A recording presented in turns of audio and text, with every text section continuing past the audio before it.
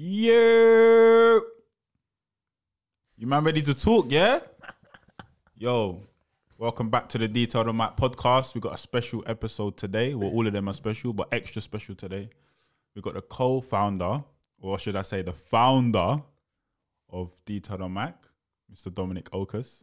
So, what are you man saying? It's kind of weird to be in this seat today. Is it warm? Is it warm? It is a little bit hot still, but no, it's good. I definitely wanted to be this side, this side of the interview, so I could tell my story, because obviously I've been doing this a while, about 35 episodes or whatever, and no one knows who I am. He's like, who's this you that's just started interviewing bare people and bare. So I think it might be good for people to find out a little bit about me. Nah, 100%. Yeah, for real. So I can't lie. Like, I'm looking forward to this one. yeah. Before we dive in, how are you, Abs? How's everything going? I'm alright, man. Everything's good. Everything's going smooth. Can't Yeah. complain.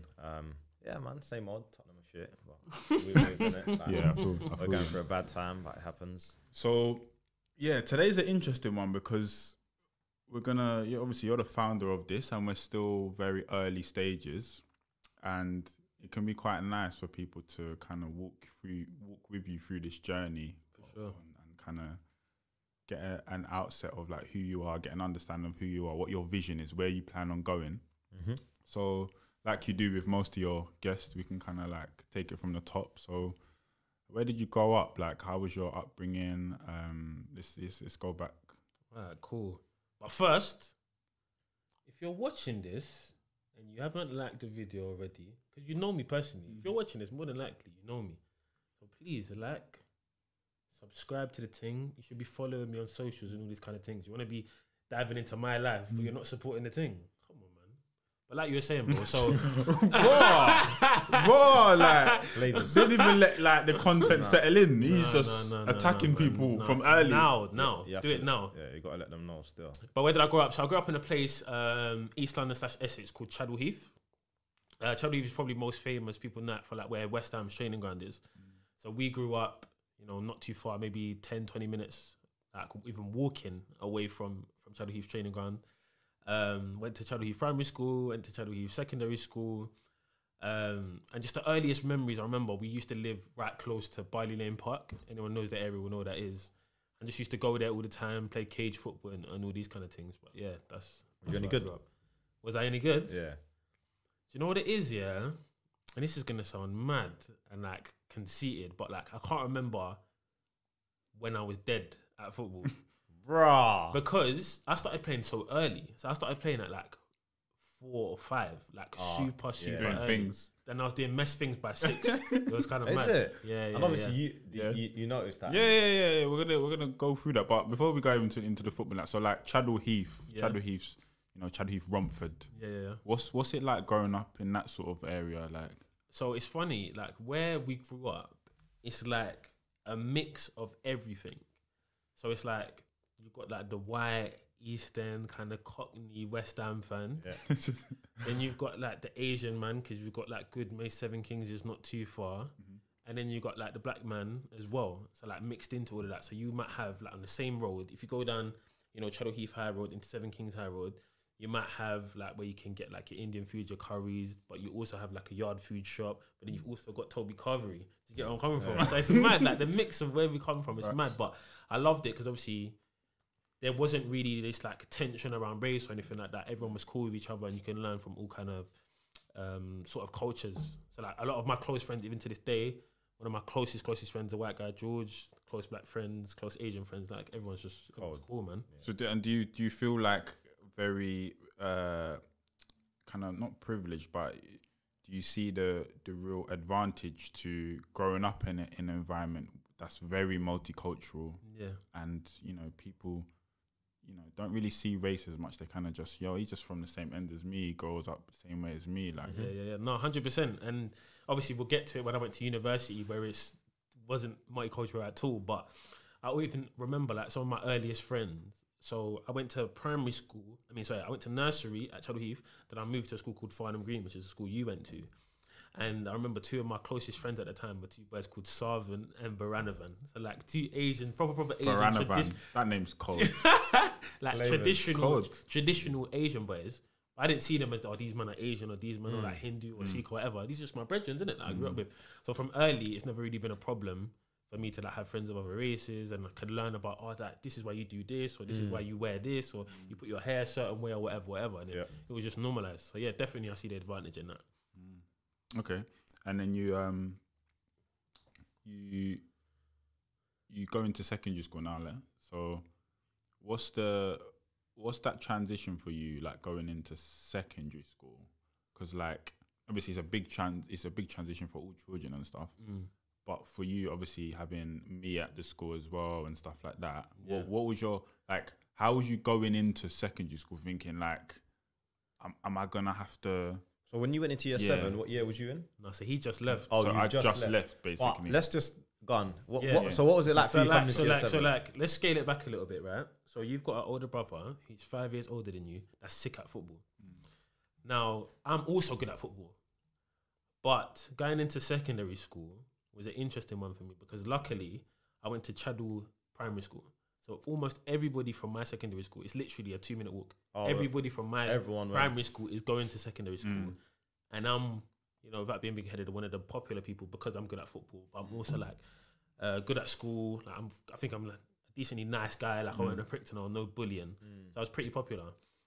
So going into secondary school, I wasn't really worried. Like everyone, you know, I think you have like a day where you go into secondary school before you actually go with all your primary people.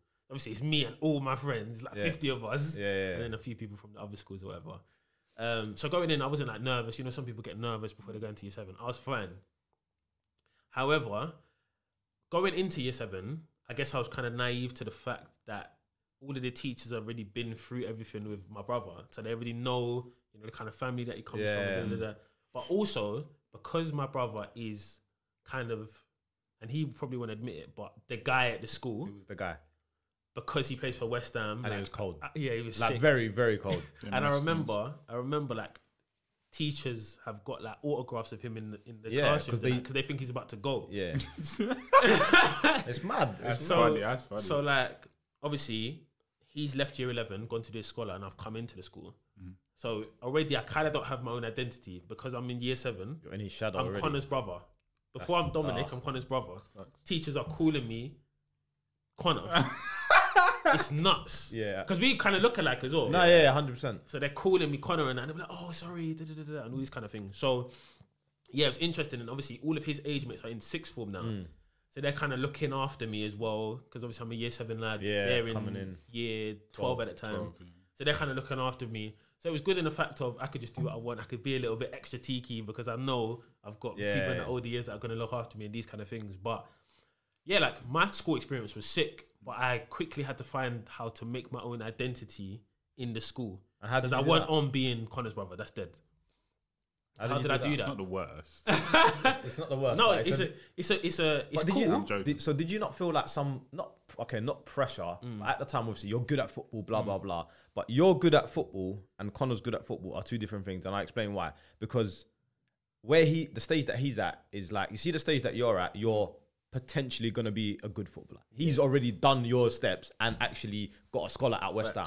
So now they're looking at you as like, okay, you're good, but your brother's actually doing it. Yeah, facts. So you're now looked down upon. Do you know what I mean? You're like, they think, oh, is he really you know what I mean? Did that not bring its own pressures? Yeah, so obviously when you've got an older brother who's sick at football, but also really academically good. So it's not even like he's dead. He gets Fs and that. But he's sick at football. I can just do the school thing and kind of, but I'm smarter than you. Yeah. He's good at both, innit?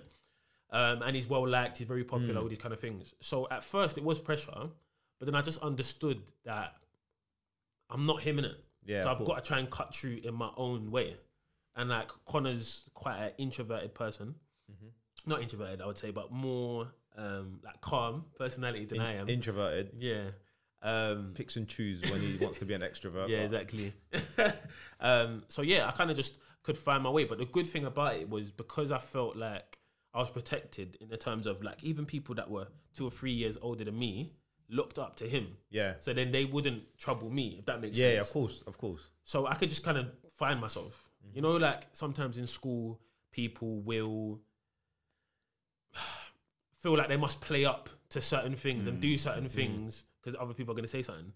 Like nothing was really ever going to happen to me because I've got an older brother and all these people who are older than me that are kind of going to look out for me. So I could kind of just do my thing. So yeah, it was pressure a little bit, But at the same time, you just gotta kind of, you don't really think too much about it. Like you're 12 or 13 years of age, innit? No, yeah. And you know, the only reason I asked that is because I had the same issue with my brother. So my brother, when I come out, he's just finished school, whatever. And I felt pressure, I can't lie. Yeah. I felt heated because he's like a popular guy and he's loved by everyone. Like he was loved, but the head teacher knew him. And you know, like the head teacher loved my brother. Everyone knew him. And it's mad because obviously when he'd come into Lee Valley at the time, his English wasn't very good. Like he didn't speak very good English at year 7, year 8. I think he came straight into secondary school at the age that we come to the country, and he didn't speak very well. So by the time he'd finished, he was popular. He was liked by everyone, boys, girls, like everyone just loved him. And he was good at football. But he never like pursued the football thing, but he was very cold at football. But then he also knew the man them. So it was a bit like, but I never knew that side, didn't it? Because like obviously I don't know, innit? And I've come into the school and my school was rough. It was rough. So I was like, this is mad. Like this school is actually mad. And I just remember like exactly the same thing that you said. Like his friends would come and be like, you're like you're his little brother. I'm like, yeah, but I don't know I've never seen them. So I'm like, okay, cool. And then it takes a little bit of pressure off you, and then you're calm. So I get exactly where you're coming from because I had the exact same feeling. That's interesting. There's stuff about the teachers. Yeah, but okay, like, so and just on that, not even like just first couple of weeks in year 7, like up until I'm in year 9. Like I've been at the school 2 years now, and they're still calling me my man. Yeah, I feel you. So okay, so secondary school in and of itself is good experience for you. Like you had a good time and stuff. So let's take it a little bit. Let's take a quick detour on the football side of things. Yeah. So what role does football play in your life and your family's life, and how's that kind of cool? So from when I can remember, obviously I was always going to football. So from young ages, and a couple of people watching this will know, you used to play for a team called Lakeview. I used to just be following you guys around. Sunday league team called Lakeview. That was cold at the time. I used to just be following you guys around and whatnot, be on the side, watching football. Football's on in the house, all these kind of things. And then I get to an age now where I can start playing. So I remember I was about 5 and I'm at West Ham, not at the West Ham team, but I'm at West Ham watching him because he signed at this time. And in his team is John Joe Shelby, but his dad is the coach of West Ham, the academy team. He's got a Sunday team called Harold Hill. And he's like, you got a little brother. Oh yeah, bring him down to Harold Hill. So I went, and I think I was 5, but I'm playing with like the under 7s, not under 6. I was a big little kid, to be fair. Both this way and this way. I was a big little kid. I said this way. I used to get in trouble for like climbing into the fridge and that. Yeah, I was doing bare messed things. I like my food still to this day, you can see. But anyways, so I got to a team called Harold Hill. And yeah, like that's kind of where I learnt my trade and all these kind of things. But then also like I remember for a couple of summers in a row, I'd go to Lane Park. And we'd just be playing like 5-a-side. But I'm playing with people like my brother's age, people like grown men we're playing against, and I'm like 6 or 7. So that was that kind of my training. And because I was decent at that age, they kind of wouldn't allow me because I'm young. Like I'm still getting tackled hard, and this kind of thing. Obviously, it trains you so that when you play with people your own age, you're good. So I remember like under 8s, like we were really, really good. And we had a summer tournament near Bill, which is not too far from here. And we won the summer tournament, I remember. And it was in a final against Lakeview. And me and this other kid called Ross Dowsett, we got scouted at that tournament to go to Spurs. Long story short, went to Spurs for, I think, 3 weeks and then ended up getting signed as an under 9. So yeah, I got. How long was you there for? So I was at Spurs. It's going to take us on a detour here. So I was at Spurs under 9s and I think under 10s. But obviously at this time, you've got a brother who plays at West Ham. I live in Cheddle Heath, but I'm going to Chigwell to go to Spurs Lodge to train 3 times a week. Then going to Middleton House at the time.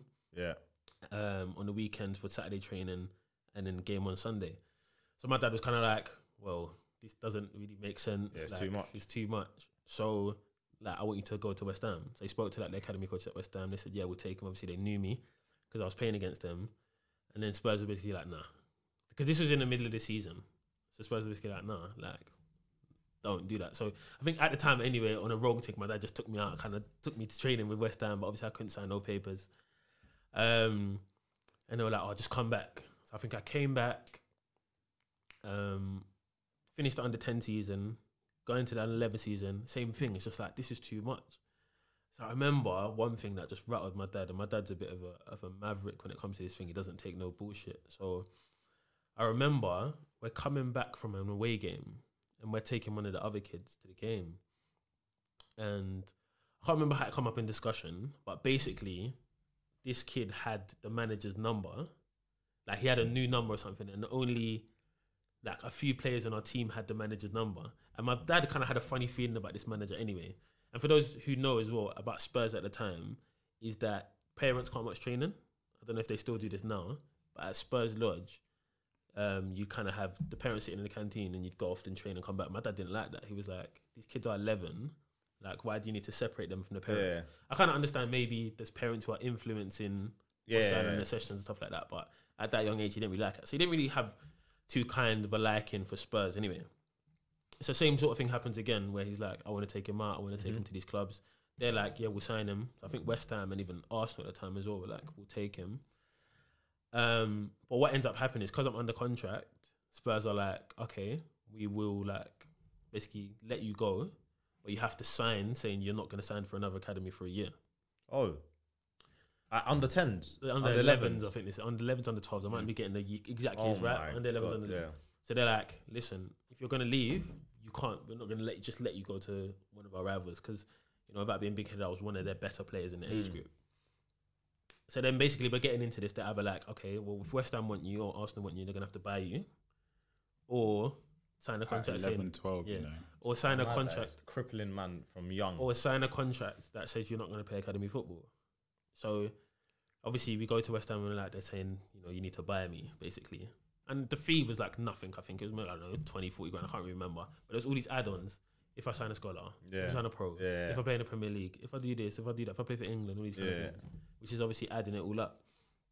So anyway, long story short, get frustrated, sign the contract that says I go and play Sunday League football, and then end up doing that for a year.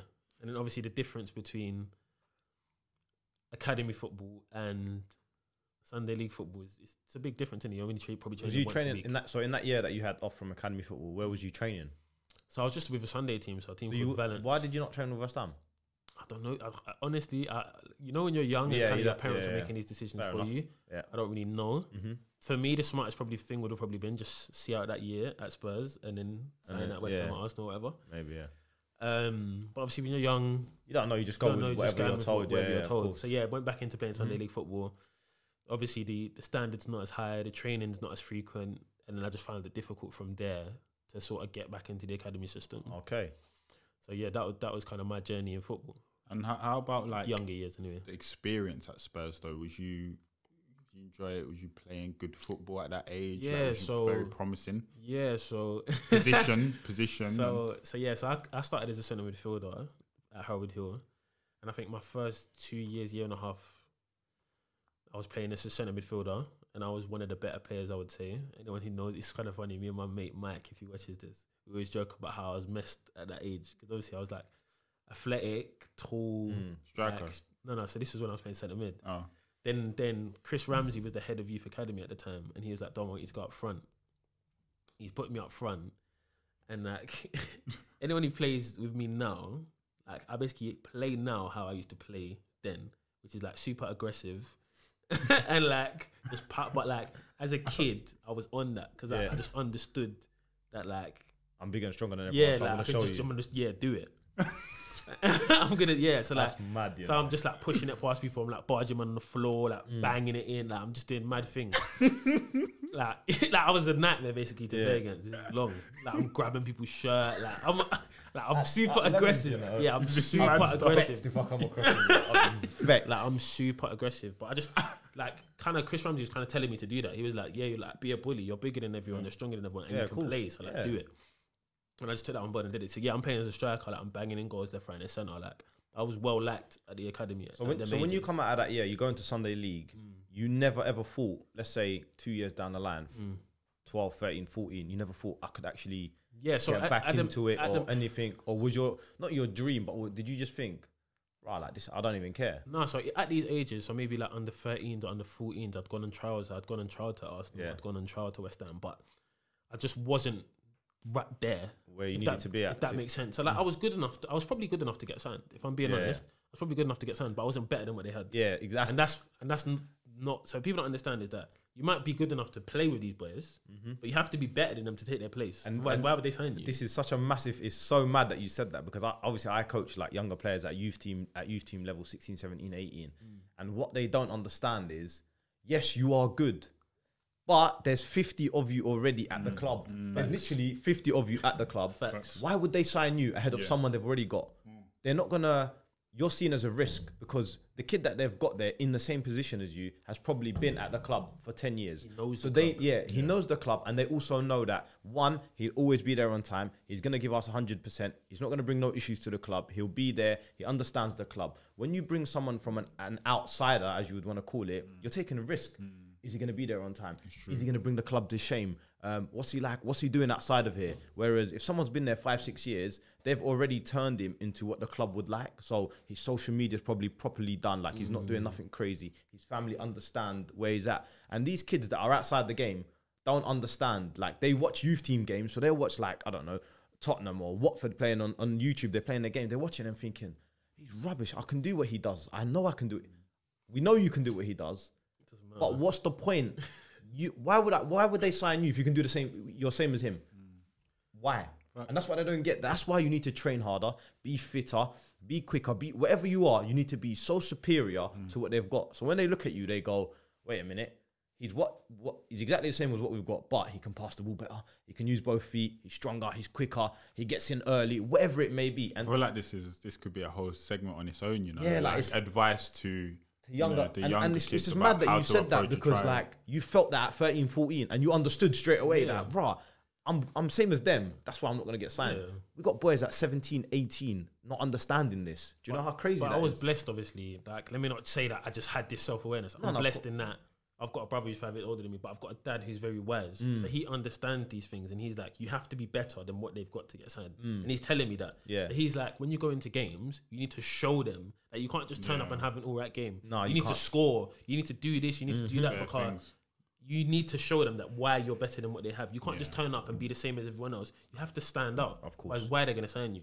Obviously, I'm blessed in that fact that he told me these things and I could understand them. Obviously, it's still disappointing because you think that if you would have just let me go, I might have been in these teams and settled, but there's no regrets in it. Like, so at that age now, you're thinking, not the dream's over, but at 13, when you're going to trials and you're getting knocked.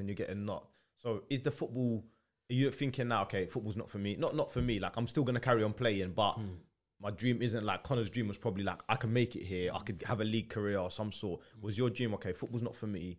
Does your mindset change a little bit into when my mindset changed, so obviously we had Frank Gluck on a podcast, and that's what a guy, by the way, Frank. What a guy. Big him up, and that's Frank. I met him at Ace Academy, so I think I joined there like under 14s, and this is a academy to sign of boys who are just on the cusp of getting signed at academies, but just need a little extra.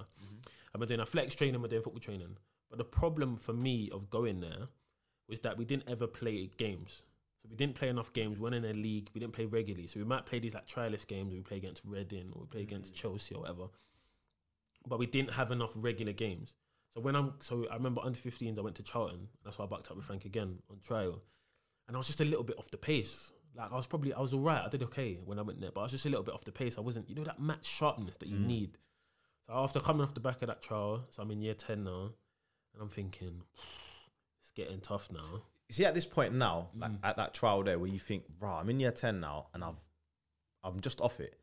Are you going to Connor for advice? Because at this time, Connor is in the league at this time, so you was in and around the league, or even not even year 10, maybe a few years before that. Are you ever going to Connor for advice, or do you feel like, nah, man, I can't ask Connor, like, no, do you know what I mean? Nah, so we didn't really, in terms of footballing advice, we haven't really spoken about footballing advice ever, which is kind of weird, but we don't really talk about it. But I think we had parents who were strong in their attitudes towards our football. What do you mean by that? Like, whatever we would, I'd say a lot of the time when we played, we would try to please them. Like, especially our dad. Like, your dad. I remember your dad. He was supporting us from. He was there every game, every session. I remember him. What a guy. So like, anything he's telling me, he's gonna tell him. Anything he's telling him, he's gonna tell me. Because he can see it all. Yeah, he can see it all. So it's not like you're gonna come to me and I'm gonna be able to tell you something different that's contradictory to him. Yeah, if that makes sense. facts. So, but yeah, just on that. So you're wait. Let me just get, because this is mad, because Yeah, what you're saying is he's in a big club, doing well, flying, because he was the top dog at West Ham, and he's like, I know what you're saying about your parents and that, but you've never gone to Connor and said, Connor, like, oh, what's training like, or what can I do, or nothing. You just thought, I'm on my own journey, he's on his own journey. Or like, people can talk all they want, but I can see. So if he's doing extra training and he's at that, I remember from young. but it's also like, Gone. I also think that like I'm bugging out at West Ham. Like when you're at Tottenham, you're bugging out at Tottenham. So like, there's not much to talk about. Like we're both doing mad stuff. Yeah, no, I hear so that. Like, but when he comes out at that age, in and around that age, and don't you feel a certain way of like, I need to help my brother get back on track, kind of thing? Do you know what I mean? Or do you like? I just think it's a bit like, I had the same problem as well, like with my brother. And the reason I trained 10 times harder, because like the school situation, when I went into school, my brother was the guy at football. No one is better than him. So I'm coming in and I'm thinking, I'm competing with my brother without him knowing. Do you know what I mean? Like, my thing is, you see my brother, he's loved by the family, loved by everyone. Like my mum, dad, everyone loves him. Not that they don't love me or whatever. But he was jealous. No, not even. Do you know what it is? No, it's not even jealous. But I look up to him sure. I actually admire my brother. I can't even lie, because he's got a personality. My personality and him are two different things. Like, I might be a big person around my friends or whatever. When it comes to my family, I'm very quiet. I'm very I just keep myself to myself. Yeah. They don't know what I'm going through, what I'm doing. I'm very quiet. I help my family. But my brother, he's like the life of the family. Yeah. He gets everything. When he's in the like, he's just the guy, innit? So I'm obviously young, seeing that, and I'm looking at him thinking, he's actually the guy. Like, I want to be like him. So when I'm going into school, he's already the guy, and I'm thinking, there has to be something where I can excel in to have a conversation with my brother. So even like when we were talking about the PlayStation thing, like even that, he's cold. And I'm thinking, this is mad. I've got no chance here. So like, even when I'm going into school, it's not even me competing with my teammates. I am, in my head, I need to be better at my brother at something. And academically, he was smart, and I was okay. So bro, I remember like year 78, and I am training because I want my brother to watch me. He's never seen me play. He didn't even know anything about me. Even when I was at Arsenal, he never watched me play, because I knew he thought, I ain't good. So I'm training these hours to show, like, yo, look at me, kind of. Do you know what I mean? So that's what pushed me to compete and be better. So I just find it a little bit, I don't know, it's different to hear that you didn't ever think like, you know what, my brother's here. I need to. So to be honest, if I'm being completely honest, some of it was probably ego. So like at 14, I'm like still kind of in his shadow, and I'm annoyed about that. Yeah, because I still think like, if I don't have an older brother, then I'm fine. Yeah, but kind of people see me, oh, he's not as good as his brother though. It's not a nice feeling. It's not as good as his brother. It's not a nice feeling. Like Dom's, oh yeah, Dom plays for the county, or he does this or whatever. But no, he's not at West Ham, is he? Yeah. You know what I mean? So like, that was annoying, and maybe that's a little bit of ego. Maybe I could have leaned on him a little bit more, but like, it's not like he wasn't supportive or like. No, of course, no. I get that. Obviously, they support you, but yeah, I probably could have gone to him more. But like he says, there's nothing that the information that he was getting is the information that I'm getting. So yeah, of course. Yeah, it's all coming from the same place. Okay, so that's a bit about the football. So you come to, towards the end of secondary school, and football's not, panning out perhaps as a strong career choice. You do something quite interesting in that you're able to leverage that football experience that you've had since you were 5. Let's have it right, and do something that not many people have the opportunity to do or have done. You leverage that football to get yourself free education in what some people deem the greatest country on the planet, via a football scholarship. So do you want to talk us through like that experience and how that come about? So I was always academically good in school, and I think that's a. Let's not say good. Don't play it down. Exceptional. Like I was good in school. Like, what was your grade? GCSEs, I got like 2 A stars, 6 A's and a B, I think. Wait. Yeah, but that's what I mean. Like, he's like within like your, I don't know, your friendship group or your mates or whatever. That might be normal. That's not normal. You know that, yeah? Because the grades that I set out for everyone is just pass. It's a pass thing. You're getting A stars and A's.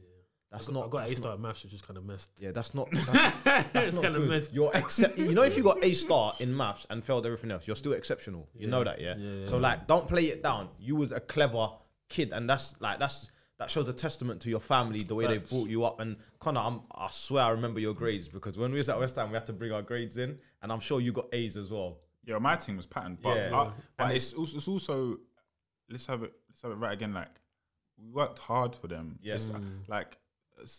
There was a couple of people in my year who were very clever and got good grades, and I don't think they worked that hard. Like, they genuinely were naturally Yeah, clever. you can be. Our thing is, we were doing mad practice papers. Mum was printing off mad practice papers and saying, you need to sit down and do the exam, like, at yard. Like, we're working very hard to get them. So in my life, and maybe you're the same, like, we've always had to work hard to achieve good things. Like, to be clever, it's hard work. Yeah, and man. I think like, that obviously we're very blessed in that a lot of people's parents, especially my age and your age, didn't go to university. We're blessed in that both of our parents went to university. So our mum's got an associate degree and our dad's got a master's. So like, we come from stock of like very well educated Foundations people. are strong. The foundation is strong, and it's allowed us to build on top of that. And so so in terms of the school thing, I was always decent at school. And I remember when Connor didn't get his professional contract at West Ham, a company called Pastor Soccer approached him, talking about like scholarships to America. So I remember when I've come back round to, I think, my first year in sixth form, speaking about, what I want to do for uni and these kind of things. And I think my mum maybe brought up, oh yeah, like, do you remember the scholarship thing? Maybe that's something you could explore. So I've gone through it. I've gone through the process with the company, a guy called Tom Nutter. So this is when you're in year 12? Year 12. So you're in your first year at yeah. sixth form, yeah? And basically like going on like, the trial they talk about to see how good you are, to see, what sort of scholarships they think you can get. Like I was saying, a guy called Tom Nutter who runs his own program now. With one of my friends called Josh Spencer, so if you want to go and check him out, Tom Nutter Scholarships, go big them up. So yeah, I've gone through that now, and they've basically said, yeah, like, we think you're like one of the elite players, and you're someone who can get like a really good package to go to America.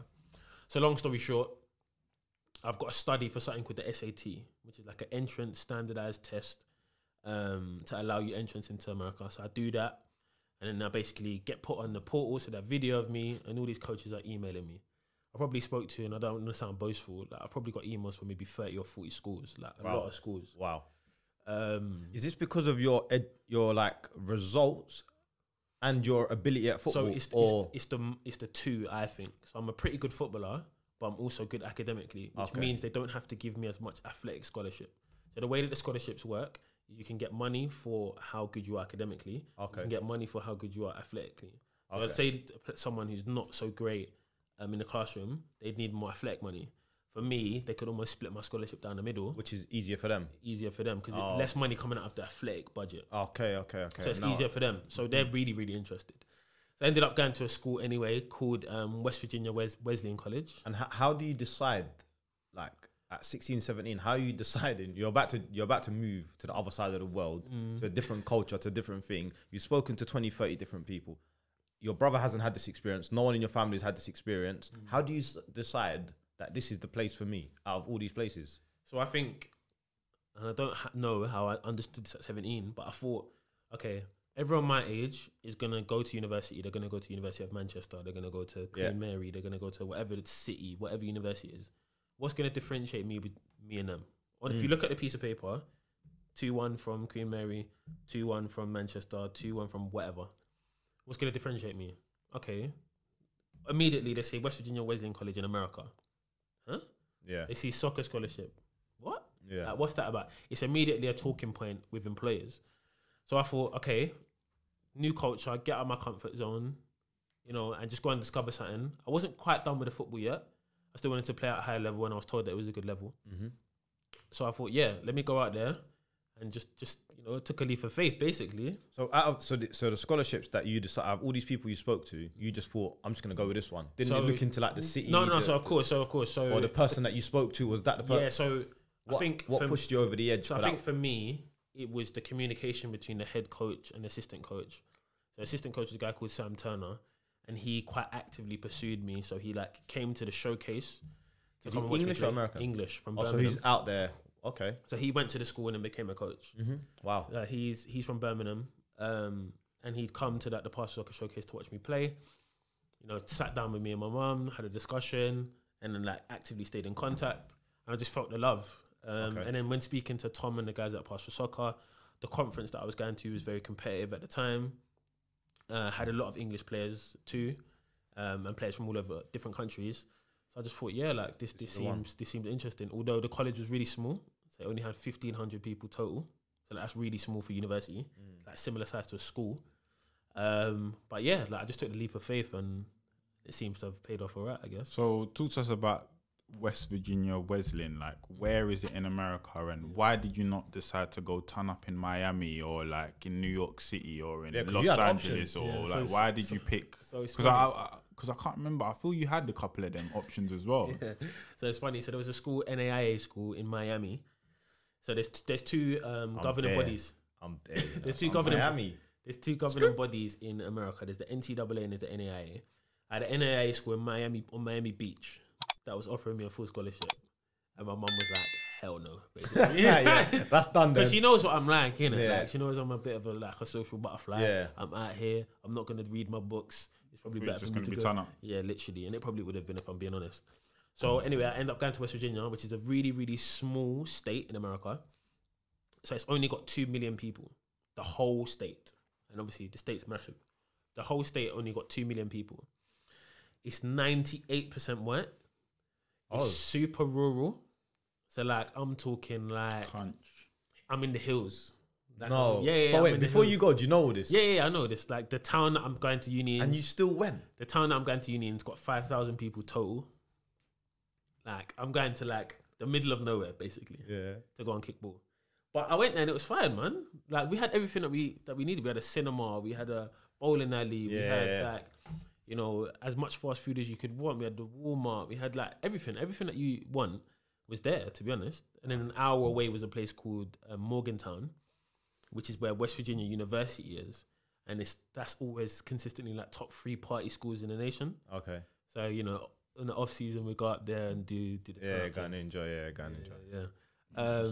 But in terms of like football, it was interesting. So obviously I got there, and we've got players from all over the world. We've got players from Belgium. We've got players from France. We've got players from Croatia, Serbia, Brazil, Spain, like all these different countries coming together. And like the level was a lot better than I thought it was going to be, if I'm being honest.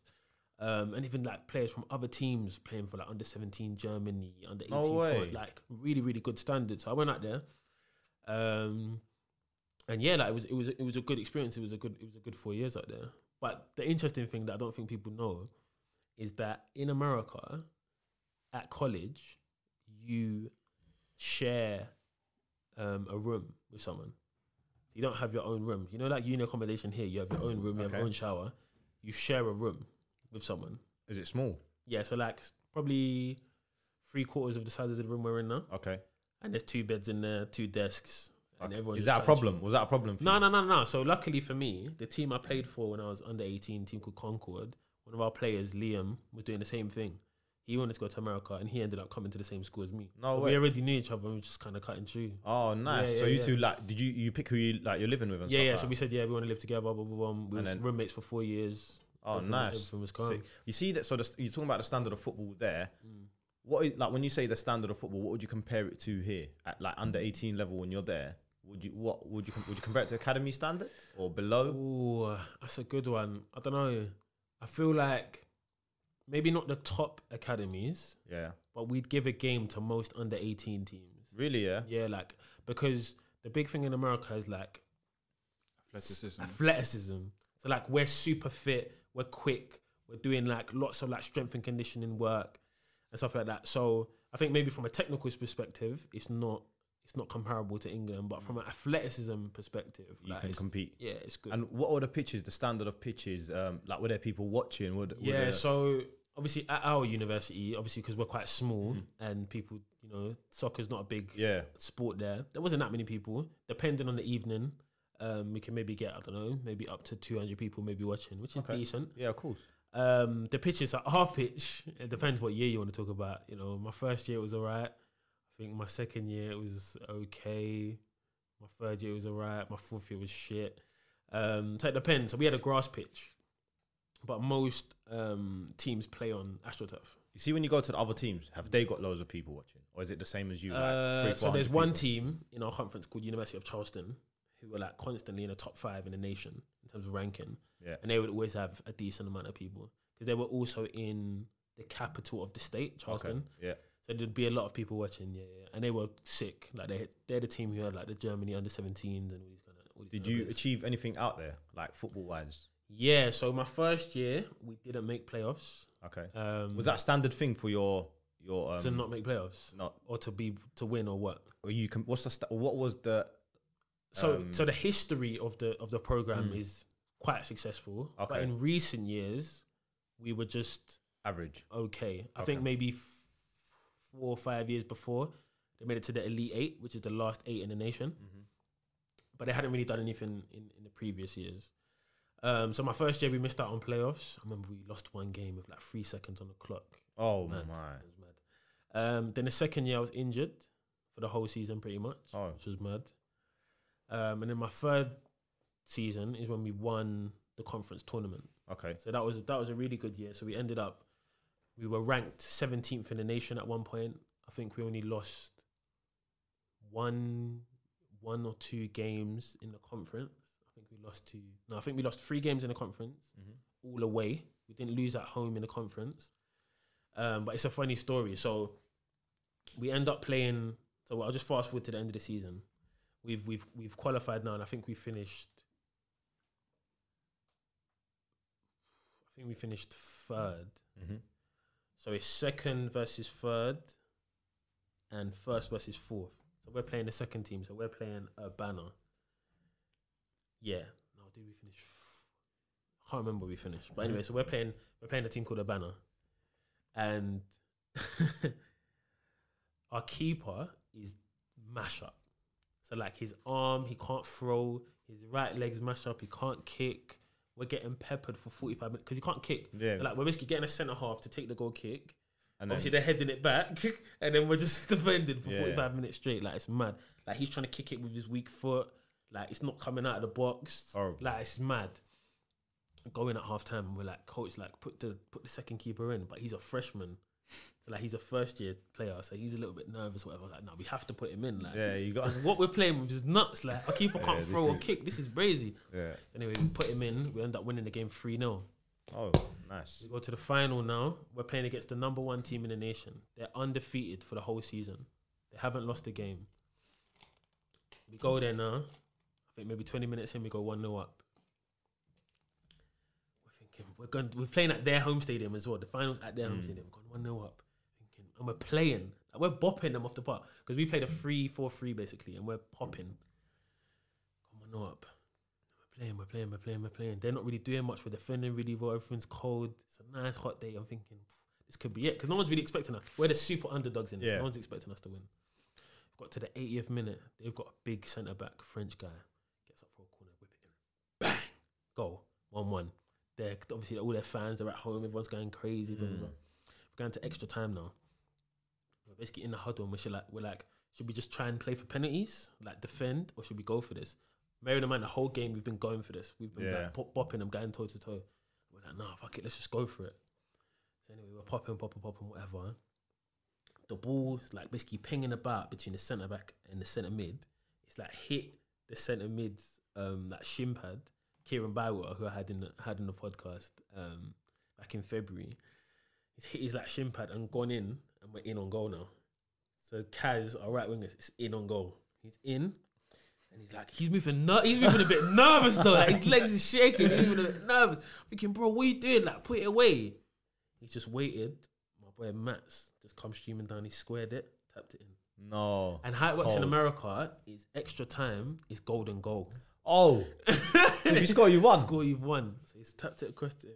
It's gone absolute oh scenes. My God. Absolute scenes. Like, it's absolute scene. I'll show you like the video after. Like, I'm like, because I can see it's unfolding. I'm playing centre back. I've like sprinted up, they squared, they scored. I'm like grabbing Matt. We've all done like a dog pile. Like some man are crying. Oh like, my day, that's sick. Like, and obviously we had fans who travelled. We had like 50 or 100 people who had travelled. They Is it? jumped over the thing. Oh, like, that's they going celebrated off. and this is at their home pitch as well. Yeah. Oh, it's going off. So we're singing. We're on the pitch for like 20 minutes after. We're singing. We're taking pictures. Like it's mad. That's bonkers. So yeah, we won that, and then obviously we ended up playing. That made us qualify for the Nationals. We played them again in Nationals, the same team, and they beat us 1-0. Happens. And then they go on to win the national title. Okay. So that's how good they were. They're a really good team. But yeah, that's got to be the highlight of going out there for sure. Nice. So now you've obviously completed your time there. What are you thinking when you're coming up towards the end of your journey there? Because ideally, when you first started, you thought, okay, I'll do my 4 years here, finish, back to the UK, see what happens. So you get to the last, I don't know, 2-3 months. Yeah. You got to start thinking about the future. Beyond this journey's done now. What's next? What was in your mind at that time? So for me, understanding as well kind of the journey that Connor's gone through with football, it's a very temporary and difficult game and profession to go into. And a lot of my friends, maybe not so much when I graduated, but the year before I graduated, were talking about trying to play pro. In America? Yeah, trying to play pro in America. So they've got 3 professional leagues. They've got the MLS, the USL Championship, and the USL one, who Paco plays in the USL Championship now. Okay. So I've basically said, at this point, this is going to sound kind of mad, but I don't even know if I want to be a professional footballer. Because I'm not going to play in the Prem. Yeah. I'm probably not even going to play in the Champ. I might scoop a League 1 or League 2, and even then it might be a couple of seasons. I don't want to do the non-league thing because I know what that's like. I don't really appreciate the way that I play football and the way that I try and play football. So I was just like, yeah, man, this is it for me. I think this is what I'm going to sign off on a high. Done my 4 years out there, and I'm good. So yeah, I kind of made the decision. I'm either going to come back to London or maybe see what job opportunities are available in the US. It's interesting you say that as well because, yeah, I feel like that sentiment is not that well understood by a lot of people around people not wanting to play football. Like we had Shabazz on earlier, and he was like, I don't want to play ball, innit? Like I had someone like talk to me yesterday and say, oh, like the idea that he didn't want to like keep going with it rattled him because he's like, how can you not want to be a professional footballer? It don't make sense. But like when you don't want to do something, like sometimes like it's not all about when you see the flashing lights and all this kind of stuff. Like not everyone's on that, innit? Some people actually can see their life without football in it, even if you're around it. Exactly. So yeah, that was the kind of thinking for me. I was just like, look, I'm a good footballer. I've had a good ride with this thing. Like at 22, what's that? 17 years. Like, I've done my time. I've learned a lot. I've met some amazing friends. I've done some sick things, but you know everything runs its course, right? Yeah, of course. So I was just kind of like, yeah, man. In terms of playing football at a high level, anyway, I think. So you scrap the football thing. What's next now? Now you're about to graduate. Yeah. So I graduated. Had a great last sort of 4 or 5 months of enjoyment, partying and whatnot with the boys. And then, fortunately for me, I was able to get a job to stay in America. Is that something that you seeked, or is it something that landed? So I was kind of like, I'm coming home. Okay. Actually, let me not lie. When I first went to America, I was like, I'm going to America, I'm coming back. Yeah. Then as time progressed, I was like, this is all right, this is cool, but I still kind of like, I'm going back to London. You know, all my family's there, my brothers, whatever. And then it got to my senior year, and I was kind of having a conversation with my mum, and she was just like, why didn't you just apply for jobs out there? Just see. Because if you come back to England, you're never going back. Yeah. So you might as well just see what's out there. That's a fact. She was like, you might as well just see what's out there, see what's going on. Anyway, I applied for a job for the company that I work for now. And it was mad. Like I kind of applied online or whatever, did like an online test, online interview. And it's funny. So I did the online interview, and it's one of these video interviews. I don't know if people have done them before. But it's like a question comes up on the screen, and they give you like 60 seconds to repair, and they just start And it record records. you. Yeah. I've heard So about it. obviously, I'm doing this, I'm doing that. I finished it, and I'm walking back to my dorm. I'm like, yeah, I flopped that. There's no chance. There's no way. Are they asking mad questions? They're like, name a time when you showed leadership to da-da-da-da, and they give you 60 seconds. You just got to think of it off the dome, maybe jot down a note or two, and then just say it. Obviously, you know, when you're in an interview, when I'm speaking to you, I can understand if you're taking in what I'm saying or not. You're just talking to a camera. I'm just talking to a camera, so I don't know. And then you might even be talking, and it will just, because it only gives you like 2 minutes to answer. So you might be talking, it just cuts off or whatever. Yeah. So you're just like, oh. So I thought I flopped it. Then I got email. Oh, congratulations, you've got through to the next day. I'm like, what? They're like, yeah, we want you to come to the office. The office is in Washington, D.C. They're like, yeah, send us your details. We're going to book a flight for you to fly you to D.C. to come to the interview. We're going to put you in a hotel. Blah, blah, blah. I was like, what? Yeah, this is mad. I was like, oh, this is all right. I thought you was applying for a job like in the city that you was in. No. This is in D.C., so it's like 4 hours away from where I am. Okay. Like, yeah, we'll fly you. Boom, boom, boom. Going down to the interview or whatever, they seemed to like me. Everything was cool. A couple months later, they've kind of called me and said, yeah, we'd like to offer you the job. So, yeah, I was working there for a year. It was interesting adapting to a new city while working a 9 to 5. But yeah, like I kind of spoke about this before, but in the early kind of months of being in DC is when I decided to start the podcast, because, you know, I was kind of moving around, getting drunk. Before we go there, so do you feel like, what would your advice be to maybe that 17, 18-year-old who might have that option to, you know, go study in another country? Did you see like the real positive benefits of being British, being black, being smart? What were those dynamics like? So you went over there to study economics as well. What role of having that identity did it play in you having like a nice experience over there? That's a really good question. And just, I'm going to answer the first thing you said about what advice would I have to 17 or 18-year-olds. And I would say, please, please, please, please, if you're ever going to listen to anything I say, please focus on your books and your education, because it will give you so many options in later life. If I fobbed off the education thing, I would not have been able to go to America. This podcast probably wouldn't even exist. Probably wouldn't even had the mental capacity to think of doing this. So focus on your education, because it opens doors. Even if you're sick at basketball, you're sick at football, you're sick at cricket, you're sick at rugby, whatever you're good at, please focus on your education, because that can open doors for you. So America was really good for me. And West Virginia, for those who don't know, it's got like a southern feel to it in terms of the state. It's not in the south of America. There's something called the Mason-Dixon line, and basically Virginia is next to West Virginia. West Virginia separated from Virginia because it didn't want to be part of the Commonwealth, which basically means you had the South of America fighting with the North of America over slavery. Basically, they had a civil war. West Virginia separated because it didn't want to be part of Virginia, who was on basically having slavery. Where West Virginia is, it's 98% white and like quite southern. So going there as a black person, you've heard of these kind of things. These are around the time where you're seeing a lot of people get shot by the police and all these kind of things. Going there, I was a little bit apprehensive. I thought, man, it's fine, like it's a university, I should be right. So I went there and everyone was lovely, man. Like I had no run-ins with the police. I had no sort of like racial issues, nothing like that. But I caveat that by saying, I think people were almost confused by the fact that I was black and British. Yeah. Like that rattled them, because they were like, I remember like one of my first weeks at the uni, someone said, I can't remember if this was a basketball player or football player. He was like, hey, yo, bruh, what, they got black people over there?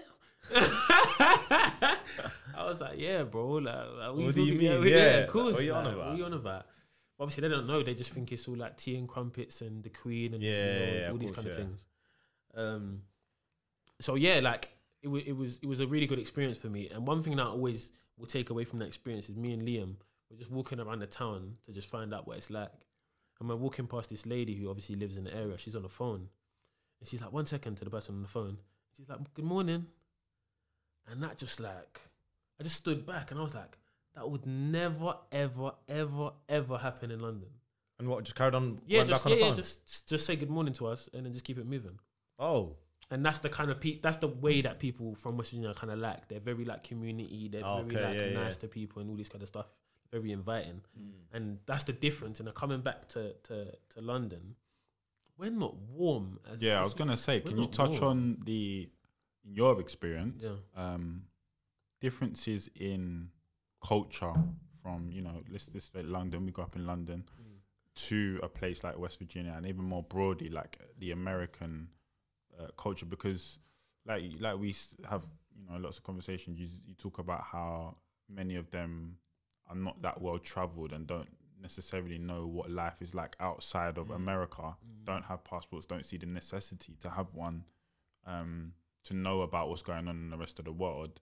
Is that like quite reflective in like on a day-to-day kind of? Yeah, so you know how, and I don't know if this is for us because of football or because of just general knowledge, but we will know what the capital cities are of most of the European countries. You can probably just guess by the football teams, but most of us would know. Yeah. In America, everything is American centered. So news is all about America, but obviously America's huge. So that's not a blame on them, but they don't really have much international news unless something mad happens, like the Prince Harry and the Meghan thing or whatever. They haven't really got much international news, so they don't really know much about what's going on in the world, which is quite sad because I think like even though in America you have different regions, so you have like the Northeast, like the Boston kind of area. You have New York, you've got down south like Texas, then you've got like the Midwest like Chicago, then you've got the West, California, all these different places have these different identities, but they're all broadly similar. Whereas when you travel outside of the US and you go to other places, you understand what different cultures are like.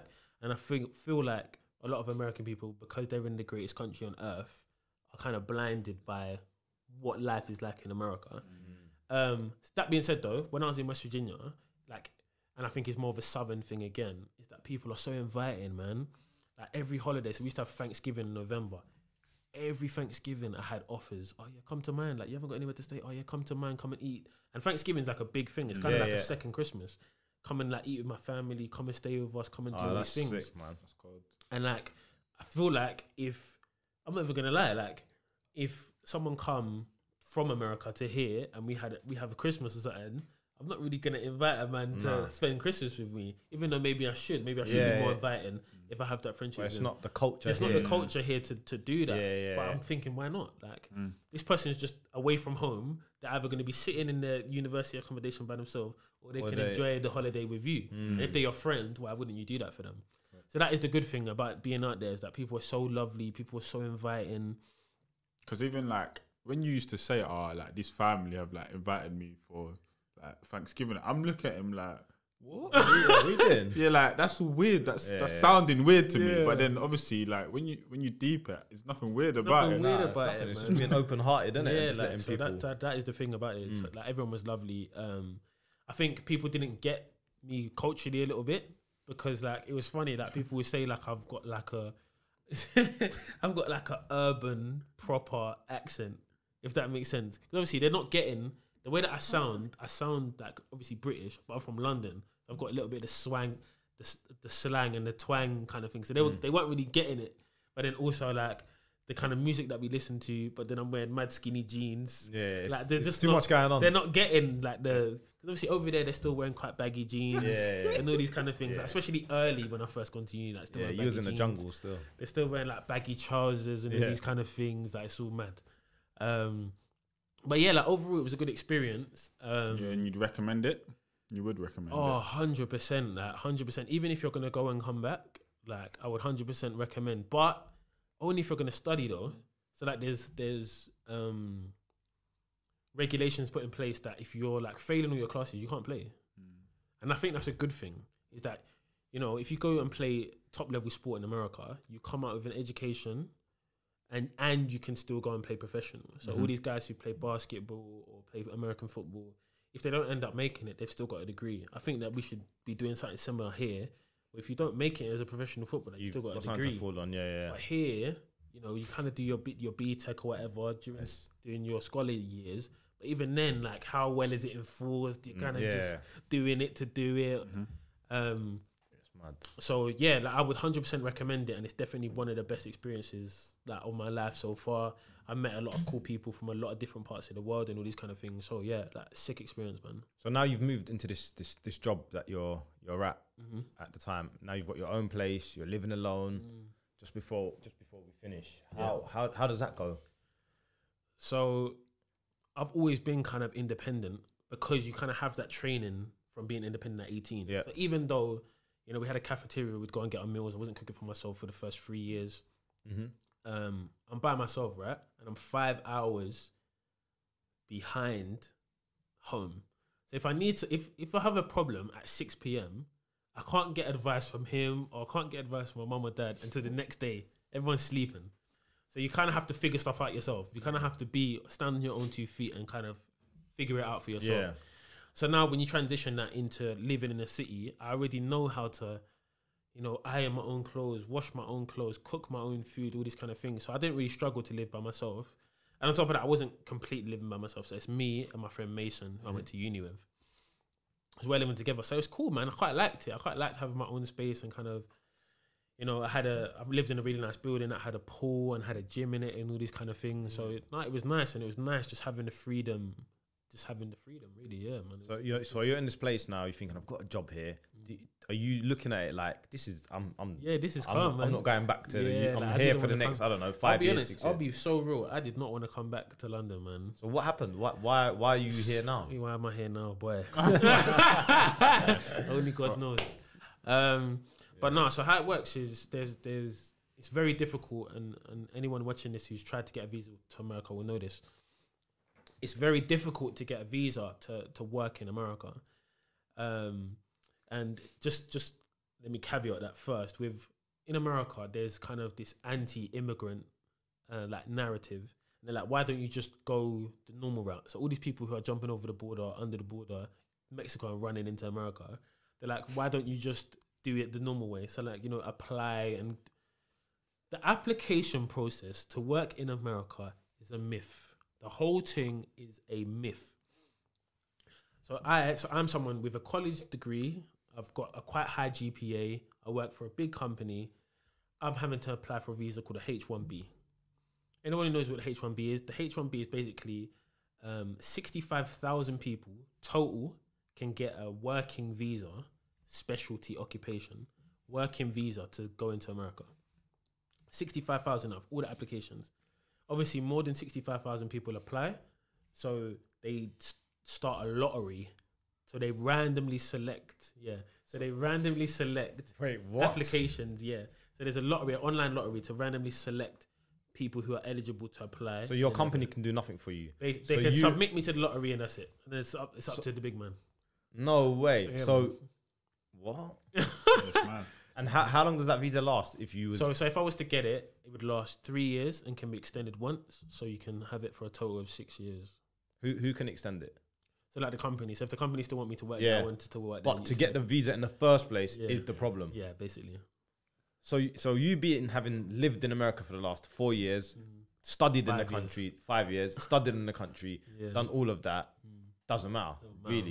You Don't go matter. into the lottery, same as anyone that's Same as basically. anyone If I've applied, we're in the same boat. Yeah. It's not based off That merit. is innit? bonkers. Yeah, I think they're actually trying to change it. So Trump, before he went out, he's trying to change it so that it's based on how much you earn and like all these kind of things. What It's a you've bit done more- in the country yeah, and a stuff bit like more that. Because stuff. I find that a little bit unfair, really. Because if I've just decided I'm going to go to America and you've been there 5 years, got the job, you was in the job, we've still got the same chance. Yeah, bro, mad. That's bonkers. That's mental. Yeah, so, and then So the lottery happens. Yeah, so lottery happens and they tell me, unfortunately, you haven't been selected. So How long have you got now before you return? So I think you this got was it? in March, and my visa expired on like July 10th, so I had to be out in July. So I had a couple months. Yeah. I could obviously get my stuff together. And whatever. now what's your mindset plan? when you find out I've not won the lottery? what's the plan now? So luckily, kind of when I was offered the job, they said we'll try and get your visa extended, but if not, we'll send you to the London office because obviously I work for a global company. It's actually headquartered in London. So they said we'll just send you back to the London office. You can work there. So obviously you're not without a job. Okay, nice. So yeah, they just said to me, look, you haven't got this visa. We'll get in touch with the London office and we'll get you placed there. No problem. And that's what they've done. Was that smooth? Yeah, yeah, everything was smooth. You wasn't ever worried like, oh, they're playing around with me. They might do this. They might do that. The only thing is obviously the wage situation. So obviously they pay a lot more in America. Okay.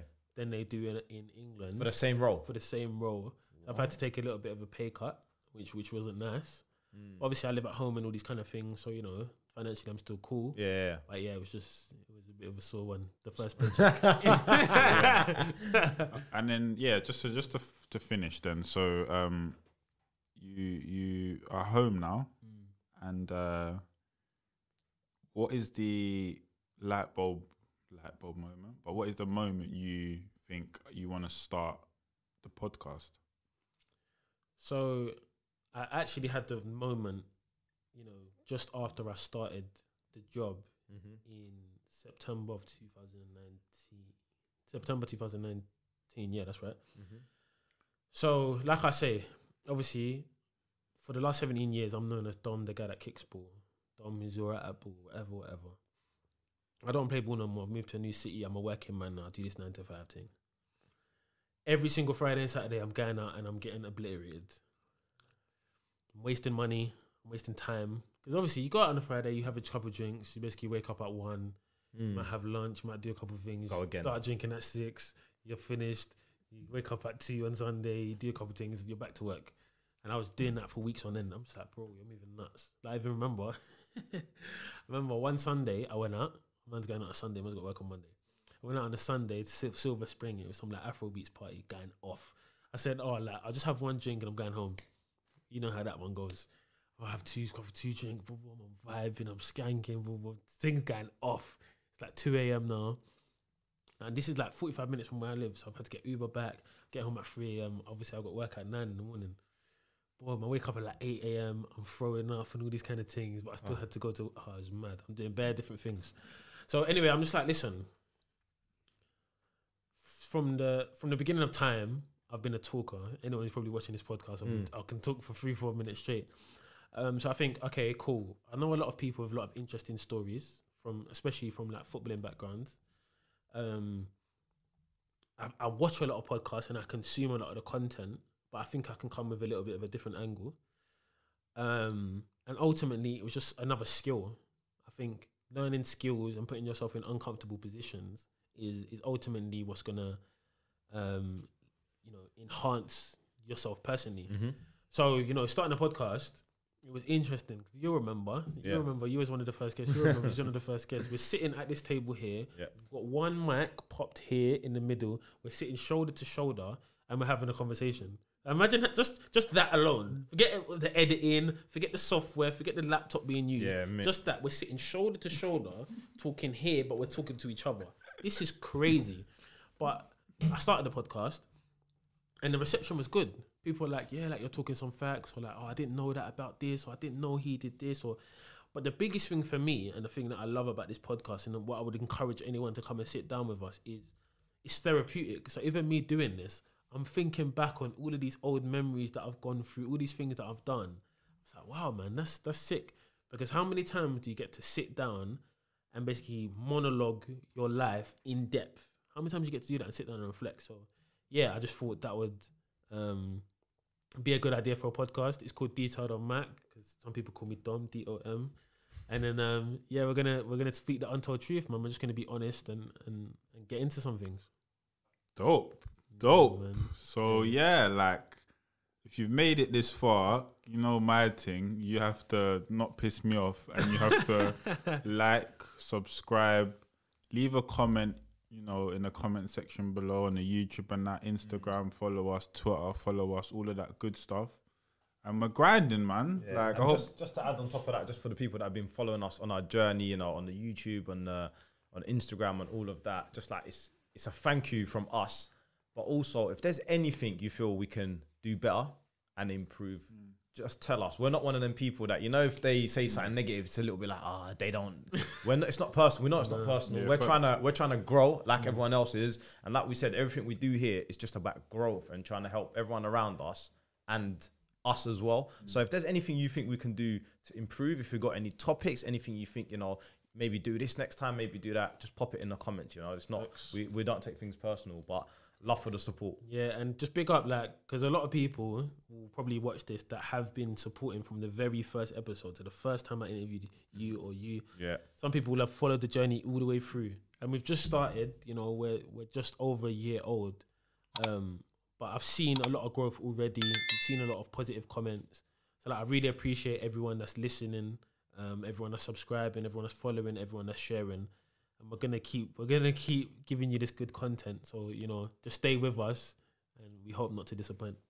Yeah, man. So like I said again, thanks for tuning in. Dom, thanks for, you know, telling us your story. Pleasure, So I think people should really sit down and take it in, because it's someone on their journey to where they want to go. And a lot of the time we see the stars once they've, you know, finished their journey, right? And we don't get to see what's happening in real time. You don't get to see the process in real time. So it can be something that, you know, you take this journey with Dominic, with Abs, with myself, with Sasha on this journey, and we hope to, you know, provide value over the long term. So that's the Detailed on Mic podcast, and we'll catch you next time.